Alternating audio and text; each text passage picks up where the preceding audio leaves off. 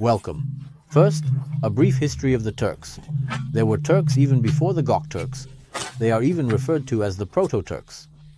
The fact that the Turks speak the Turkish language refers specifically to the Turkish language as a group. There is no direct connection between the normal Turkish we speak today and the contemporary Turkish language. If you traveled back to before Christ, you might find yourself in front of a Turk ancestor and say, "What?" If we look at these historical appearances a bit, we most prominently see the emergence of the Huns. But in North Africa and Asia, the Turks are almost at the root of all societies. The Turkish figure, the Turkish DNA is present. The religious choices of the Turks have progressed in very different ways. So when we look at history, as I said, this is a summary, and I won't go too far back. There is Tengrism, they have looked into Manichaeism, Judaism, and Buddhism. Then there is Orthodoxy, and later Islam. There is a shaman culture. For example, the way you hit the board comes from the past of Turkish culture, specifically from pre-Islamic Turkish culture. In the 6000s BC, the Turks began to gradually abandon their nomadic lifestyle and even started to raise sheep. By the 1700s, they were spreading towards the Tian Shan Mountains and Altai Mountains. The first distinct Turkish state was the Scythians. I said that I would examine the history of these Turks, but they are spreading across the world so quickly and in a warrior-like manner that, within this video, they begin to collect tribute from China during the 600s. In the 500s, by around the year 600, they were receiving a tribute of 100,000 tons of silk from China each year. China pays for every love, so to speak. Because the Turks are very warlike, they can cut off and control the Silk Road, and the Turks expand very rapidly. The important question is in which world we will see these Turks between the years 600 and 1000. Between 600 and 1000, the Turks were not very close to the Arabs. This is because the spread of Islam intervened in the Turkish region. The Turks are being prevented from establishing relations with the Eastern Rome Empire commercially. They are sending an envoy to Eastern Rome. However, at the time when Islam began to spread, the Turks were experiencing some difficulties. We are not currently talking about a Muslim Turkish concept. We are in the year 610. Because after the 600s, the biggest event was the Sassanids. The Sassanids, along with the Persian Empire, were neighbors to Eastern Rome. They were still very powerful forces for that period. The Sassanids captured Jerusalem in 614. In 619, we refer to Byzantium as Byzantium. They are taking Egypt. This means they are also bringing a great trouble to Eastern Rome. They are deep within Anatolia. They are advancing so quickly and powerfully and somewhat ruthlessly that they will soon become a significant threat within Europe. It is believed that the slowdown of this expansion is also related to Islam. However, the Sassanids, advancing until 628 and then declaring peace, is a separate issue. The migration of Prophet Muhammad to Medina in 622 was a significant event. Now, there was no acceleration in the spread of Islam until it clashed with the Jews in the region, until problems arose with them. With the transition to Medina, Islam is gaining momentum. However, by the year 630, when the Kaaba was captured, Islam now has a center. Whenever something becomes central, for example, why is Jerusalem so important? Trump goes and declares Jerusalem as the capital of Israel. Whenever something has a center, people believe in it more strongly. In 632, Prophet Muhammad passed away. After his death, we see a 2-year caliphate period of Hazrat Abu Bakr. Then comes Umar, but both Hazrat. During the time of Abu Bakr and also during the time of Hazrat Umar, there was no Islam that valued multiculturalism and art. It was trying to expand. In fact, it was attempting to conquer the region that is today known as Syria. There is a very short period of 10 years between 634 and 644 during the time of Abu Bakr and Umar. During his caliphate, Islam spread significantly. Where was it conquered? Let me tell you, Jerusalem was conquered. Damascus was conquered. Iran, Iraq, which at that time was of course the Persian land, is being referred to in terms of today's map. These areas are being conquered. As Islam spreads to these areas, faith increases. As faith increases, more people are willing to fight for Islam. If you take a close look at the history of religions, there is no other religion that has spread as rapidly in just 150 years. Islam spread and became an empire within 150 years. In other words, there has been no belief that has spread so rapidly across the world until the rise of Islam. In Omar's era, military organization formed, stability kept in occupied territories, tax system applied in these areas. Now, while Islam is advancing a bit towards the west, Buddhism is spreading in the east. Do Buddhism and Islam overlap significantly? Not during that period. Buddhism is spreading rapidly into China. As I said, this video is actually about the War of Four Empires. While the Chinese become Buddhists, you will soon see that the other Zelduchlu choose various religions and so on. Islam is rapidly trying to advance towards Anatolia and North Africa. The year 643 marks a significant period for Islam, known as the Battle of Nihavend. This was a major war that led the Sassanids to abandon their Zoroastrian beliefs. Islam is already showing a significant spread here. The population of Iran is rapidly moving to Istanbul, and the biggest event is that the Arabs are now encountering the Byzantines in Alexandria and Cairo in Egypt.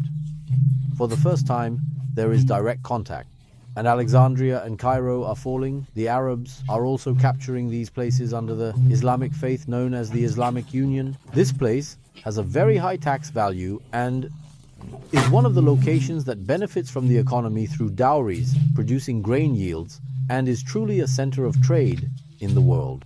Therefore, the fall of these places significantly slows down the Byzantine Empire. It's also very bad for their image. At that time, someone starting from scratch is taking Alexandria and Cairo from you based on a belief that did not exist 10 or 15 years ago. You will soon see how Islam shook Byzantium during the years 600 to 1000, as they would besiege it twice, even 3 times. It also encourages the Bulgarians. The Bulgars are besieging Istanbul or making a show of force. In fact, the Bulgarian kingdom is rising significantly. While Islam was eroding the Byzantine Empire, 5 dynasties in China began to rise with Buddhism. Until the year 600 in China, there was a lot of competition. There wasn't much unification. The Tang dynasty and so on. However, between 600 and 1000, they will gradually begin to gain power in China. The troubles for Islam arise with the assassination of Caliph Umar by a Persian slave. This expansion takes a pause for a while. The caliphate period of Caliph Osman begins. He is the 3rd caliph. During Osman's caliphate, the Quran was written down for the first time. The issue here is that Osman actually has desires for conquest, but Islam's teachings from Hazrat Osman to Hazrat during the transition period to Ali, some issues begin to arise, such as why one becomes a leader, why another becomes a leader, and why someone else becomes a caliph, leading to some complications. In fact, when Hazrat Osman was killed by Egyptian soldiers in 656, a dilemma arose about whether the caliphate would continue through election or come from lineage. Those who do not recognize Hazrat Ali's caliphate are emerging. The Syrian Umayyad emir Muawiyah is claiming the caliphate. This is Karbala, the massacre of Hassan and Hussein, etc. These are separate topics that require discussion. However, I will skip these areas with your permission as they touch upon various beliefs. One way or another, there was a period of further chaos during the time of Hazrat Ali in Islam. At the same time, in Britain, Christianity is battling pagan kings. In other words, the entire world is actually engaged in religious belief wars. The 600s were years when the world was trying to choose its beliefs. Christianity perhaps encountered Islam in the East under certain conditions, but in England, as you will see shortly, in the 700s, 800s and 900s, the Vikings began to attack Britain. That is, the churches of England. They were plundering. The emergence of the Vikings in history, pagan kingdoms, at the forefront of Christianity, until the year 680, the turmoil within Islam provides a respite for Byzantium. Byzantium is starting to recover a bit. In 680, both the Bulgarians and the Islamic world begin to strike against Byzantium. They will face difficulties once again. In 661, Herzi Ali is being killed, if you notice. None of the last 3 caliphs I mentioned died a natural death. And here, with Muawiyah declaring himself caliph, the division within the Islamic world increases. One way or another, by the year 690, the Arabs had taken control of Armenia under the belief of Islam. Now they are diverging into 2 branches. Part of them, which I will explain to you later, will be seen shortly. While advancing from the Mediterranean and North Africa all the way to Spain, some will focus on the siege of Istanbul and move towards Istanbul, heading into the interior of Anatolia. They first besiege Istanbul in 677. Capturing Istanbul is a significant goal for the Islamic faith. It is believed that this was prophesied during the life of Prophet Muhammad. There is such a belief, therefore Istanbul is being besieged, but with a fire known as Greek fire, which can burn on water as well. It is said that the formula has now been lost, but there is a suggestion that it involves a mixture of oil and petroleum. Thus, they are repelled by the Greek fire during the siege of Istanbul. In 677, the Arabs suffer significant losses here. They establish a 30-year truce with the Byzantines. But the Bulgarians say this siege, the Byzantines were not that perfect, and in 681, 4 years later, they declared themselves the Bulgarian Empire. So the Bulgarians are also rising up. If you look at the border now, Istanbul, which is referred to as Constantinople, is the last major territory remaining in the hands of the Byzantine Empire during that period. And from the east, the Arabs, and from the west, the Bulgarians began the siege and pressure. In 680, El-Hussein bin Ali was in Karbala. Muhammad's grandson, of course, is important in this context. He is left without water during the siege and is killed upon surrender. But in 685, Abd al-Malik ascended to the caliphate and introduced the concept of the dinar. Now there is an event related to Islam. During its period of expansion, Islam used a single currency, the dinar. Therefore, if you look at it from the perspective of the European Union logic, the Islamic Union is actually a very strong concept. It has its own currency, like the euro. Its official language is Arabic everywhere, just like English is in Europe. It is establishing a communication and intelligence system. What happens in the east and west of the Islamic world? They receive the news instantly. In 699, Carthage falls. The fall of Carthage was a great loss for Byzantium, as they were losing their last territories in North Africa.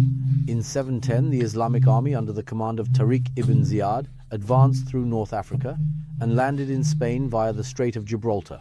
Now this expansion instills great fear in the Pope. Europe, while preoccupied with the troubles of Byzantium, suddenly realizes that they have advanced through North Africa and emerged on the other side of Europe.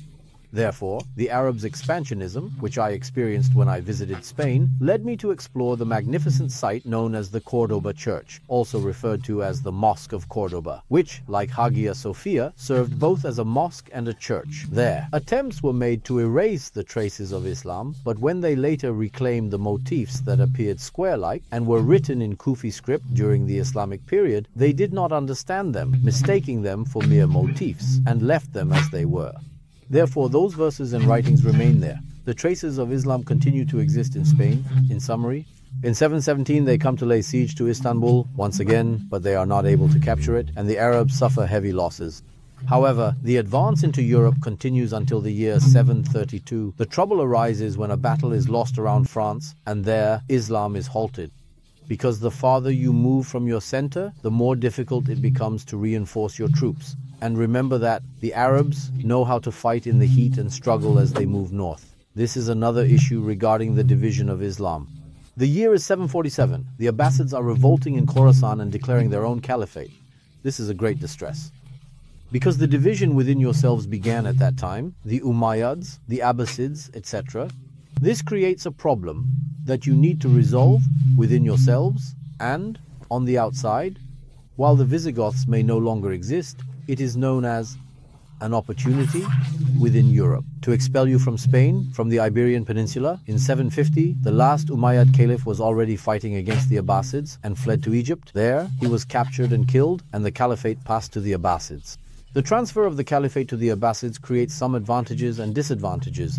Let me tell you about it. Some are causing the weakening of the unity, but this time the Abbasids are also turning their eyes to the east. They are taking the kingdom of Tashkent on the Silk Road from the hands of China. China is starting to get really scared. They say, I was already dealing with the Turks, and now the Arabs have come up. We can actually say that this marks the beginning of the turmoil in Asia. There is the Battle of the Talas River, which is also very important. In the Battle of Talas River, the presence of Islam becomes an even greater threat. During this period, they learn to make paper, since we have already entered towards China. Therefore, the practice of writing works on paper instead of on deerskin began during this period. But remember, the reason Islam has not left behind many works is that engraving is prohibited in Islam. In other words, you cannot draw the shape of the Prophet or any belief. You cannot create engravings of them. There was no art of painting. How is that not the case? I mean, you could draw tulips and so on, but the biggest factor in the spread of Christianity is that when you go to a church, a chapel, or a cathedral, right behind the altar. It starts from creation and goes all the way to the day of judgment, with verses from the Bible, depicted like a comic book. If you go to Tinchopel, you will see it on the ceiling. In Islam, there is no other work, besides the Quran, in mosques. You can't learn religion like a comic book. This is why Christianity spread more rapidly in its time. Islam spreads a bit later for this reason, because the Quran is not being translated to you by someone in order to read the Quran. In the year 756, the Caliphate passed to the Abbasids, but the region of Spain was still under the control of the Umayyads, and the last remaining Umayyads there declared the Kingdom of Cordoba. The year is 762, and the Islamic Baghdad in the east under the Abbasids begins to rise, becoming an Islamic empire. Look, this is very important. When you look at 762-620, that's 150 years. In 150 years, you are starting a belief.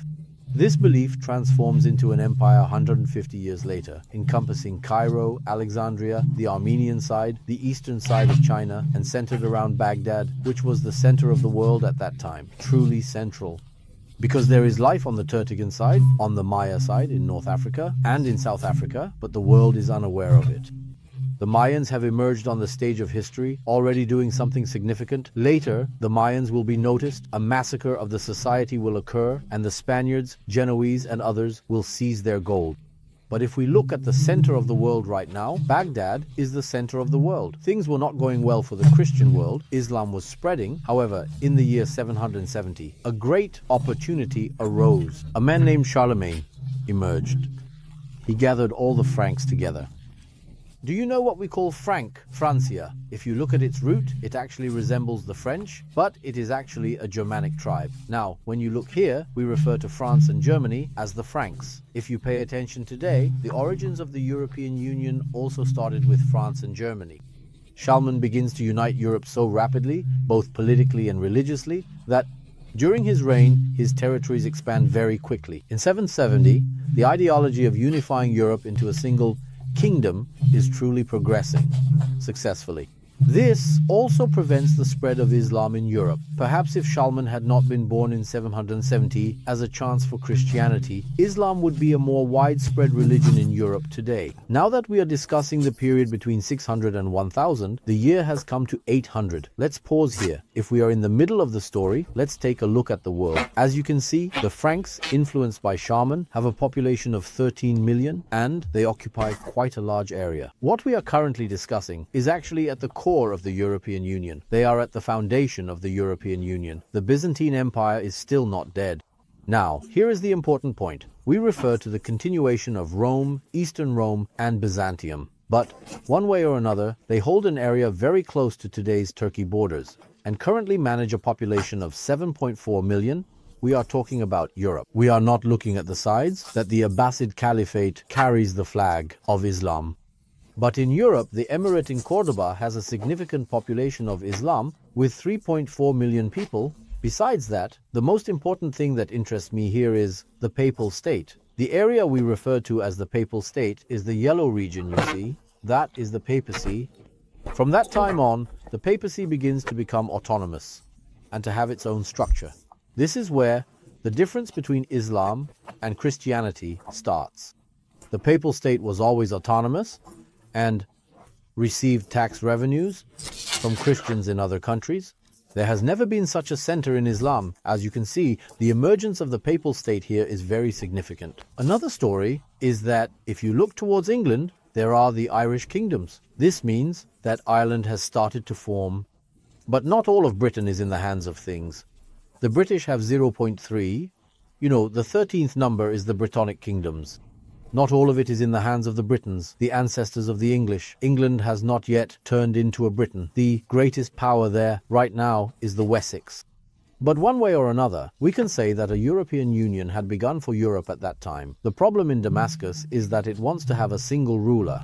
However, the Saxons are having issues with the pagans. On one hand, they are bringing them under their own control. They are seizing Italy in the east and south. They start with France and Germany, but you can already see with the map on the screen, during his time, he quickly conquers Europe. The chance for Islam comes in the year 789. During this 20-year period, while Sharman's influences are developing Europe, Harun al-Rashid becomes caliph in Baghdad in 789. Harun al-Rashid is a smart man. He sends gifts to Sharman. He does not want to experience chaos with him. And do you know what the most beautiful thing he did in his time was? He valued book covers. In Greek, they translate as many books as possible from various languages into Arabic and contribute them to Arabic libraries. In fact, some books from the Greek culture later disappear, and the Arabic commentary is being translated back from its Arabic version to be introduced to Greek libraries 300 years later. Harun al-Rashid played a significant role in ensuring that the world cultural heritage was not lost during this transitional period. Islam was also drawing cultural influences from Hellenism during that period. It incorporated knowledge from various sources. It began to learn the teachings of Plato, Aristotle, and others. Therefore, it was acquiring knowledge in both philosophy and mathematics. Thinkers began to emerge in Islam. The initial focus of Islam on art, philosophy, and thought actually started after the years 789-790. From this point on, it begins to evolve into a more philosophical religion. Within Iran, an Iranian-Arab synthesis emerges, but contact with India adds mathematics and various knowledge to the Arabs and Islam, which then appears as information to be sold to Europe. Thus, Islam begins to spread to Europe as well. In the 8th century, the issue is that, especially in the middle of Asia, both Islam and China are spreading very rapidly. And in the end, they absorb everything so quickly that they come and clash, uniting at a border. What they do not take into account is the Turks and the Tibetans. They also do not leave Central Asia empty. Therefore, when we look at the scale of the surroundings of Asia, rather than Byzantium or Eastern Rome, the Turks, Tibetans, Arabs, and Chinese are trying to share Asia. All of them are imperial powers. The empire is not a gang or anything like that in a significant sense, because when you look at Europe, there are early small kingdoms, very small ones. In fact, if we go further east, Japan is being established. Here, the kingdoms of Japan are emerging. In the same period, in the 8th century, the Vikings were advancing as invaders, causing widespread bloodshed until the 11th century. Meanwhile, if I'm not mistaken, they have a series on National Geographic. I also saw it on Netflix. They have a great series about the life of the Vikings. It has moved on to the 4th season, right there in the 6th and 7th episodes of the 1st season. It starts to tell about this Englishman raiding churches in Britain and the British Isles. They are jumping on the ships. These ships are not exactly the kind that will cross the ocean, but at least they go as far as England. And they see that there is gold, there are churches, there is life, there is a modern life, and they begin to plunder. Until the 11th century, we will see the Vikings as quite the warriors and raiders. Here, the weakening of Eastern Rome coincides with the strengthening of the charm in 792. In the year 792, a young friend of ours at the head of the Eastern Rome Empire says that he wants to ascend the throne together with his mother. My mother says she knows everything better. I will also become a co-emperor with her. They don't make a sound, because they are foolish. Do you know what is happening? After 4 years, his mother is going to have his eyes altered and declare himself an emperor. Sharman seizes this opportunity and says, I will take the Pope with me, and from now on, you will adopt my imperial authority.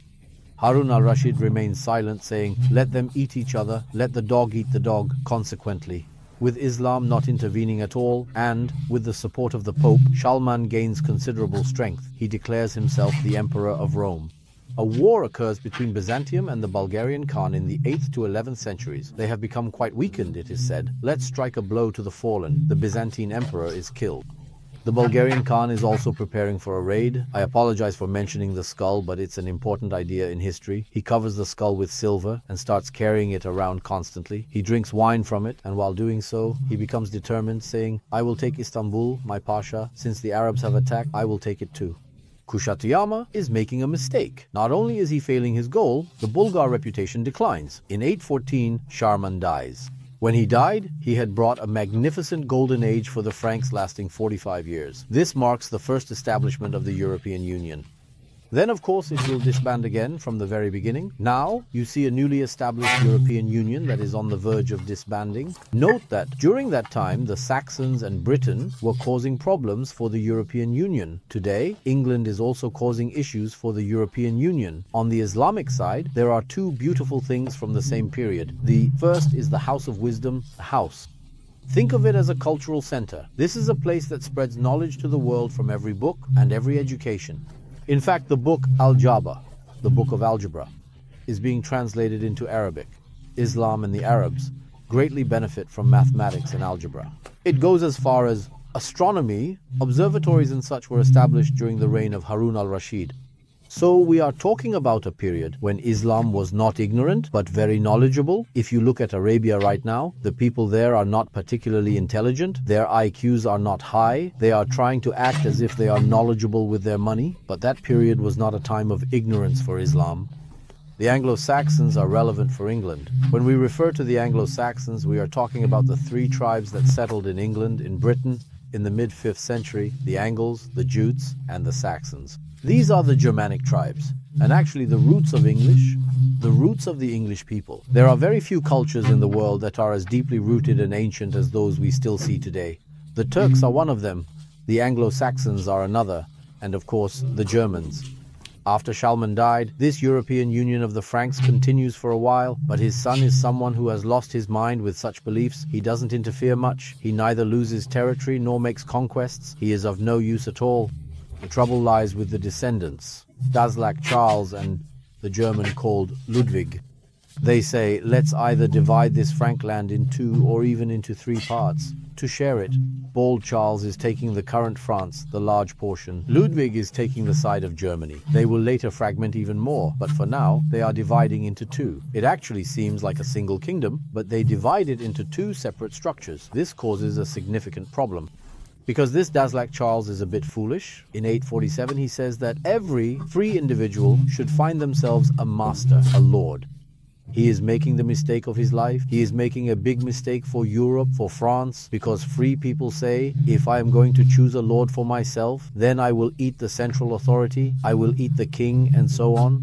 I need to find someone strong who will protect me from Viking attacks, local raids, and gangs. Do you know what this creates? Feudalism emerges. Feudalism is a system of lordship. So, today, in the East, there is this dominance where you manage the land, and everyone starts working for you, and so on. After a while, regional administrations begin to emerge without any need for a king. In fact, within a period of about 200 years, these feudal principalities, let's call them aristocracy, will rebel and declare their own freedoms, saying, I will take your place, king. The rumor is that you will wonder if nothing good ever happened. It is said that during this time, a shepherd named Kaldi, an Ethiopian shepherd, noticed that while herding his goats, they became extremely energetic, sweet, and interesting after eating a red berry. He wondered what it was, gathered some, and took them to a Sufi dervish. He looks and says that such things are just nonsense, it's not nice, and throws it into the fire. Suddenly a very pleasant smell fills the room. He then says, let's stop and brew some to drink. Coffee is served there. There is much occurring now. Tatarstan is entering Europe. The war system of Tatarstan is changing. It becomes a great trouble for infantry and cavalry. The multiple firing system of Tatarstan is used by the Chinese. It is also spreading in Europe. You can shoot 5 or 6 arrows at once and cover a very long distance. In 863, Saint Cyril introduced the Cyrillic alphabet, claiming that he would spread Christianity. The world's first book, about 5 meters tall, is emerging. We call it a book, but it's more like something you would scroll through on a tablet or internet pages, where you keep scrolling continuously. The Diamond Sutra, dated to the year 868, is found in a cave. Fortunately, it is referred to as an ancient book. During this period, at the end of the 800s and the beginning of the 900s, the Khazar Empire emerges, and it observes that the Arabs have chosen Islam while the Byzantines have chosen Christianity. It then decides not to follow the same path as them and chooses Judaism. One of the moves that ensured the survival of Judaism in the world is this. The year 937 is very important for the world, especially for Europe, particularly for England. An Anglo-Saxon king wins a battle against the Vikings and 5 other kings with 7 households. This is significantly changing the map of Europe and its destiny permanently. It both halts the Galileans and Scotland and marks the beginning of the Vikings' exit from the historical stage. Moreover, the foundations of the State of England are being laid. The year 1981 is significant as it marks the year when El-Mansur defeated Christianity and spread Islam in Morocco and Algeria. The year 683 is also an important year during this period. To summarize, there is the uprising of Kutluk Khan. The Turks and Tibetans are causing significant problems for China. In 712-713, the Arabs captured Bukhara, Samarkand, and the regions beyond the Amu Darya, posing a major threat to the Chinese. Remember that this 400-year period, from 600 to 1000, was marked by a great conflict involving the Chinese, Tibetans, Turks, and Islam. For Europe, there was no particularly bright period outside of the Charlemagne era. The last two pieces of information suggest that in the year 750, the world population is estimated to be 220 million. Of this, 60 million are Indian. China has 50 million, the rest of Europe has 40 million, and the entire Europe has 25 million. By the year 1000, the world population had reached 300 million, with 6 million Italians, 3 million Germans, and 5 million French, gradually shaping Europe. This period may be the most boring one we encounter while skipping through world history. But it is an interesting period because we witnessed the birth of a religion. I had previously told you about the birth of Christianity. We witnessed the birth of Islam. After the year 1000, we will see periods where empires clash and wars occur. I hope you are enjoying it. The World History series continues from where it left off. I am Haluk Tatar. See you in the next video.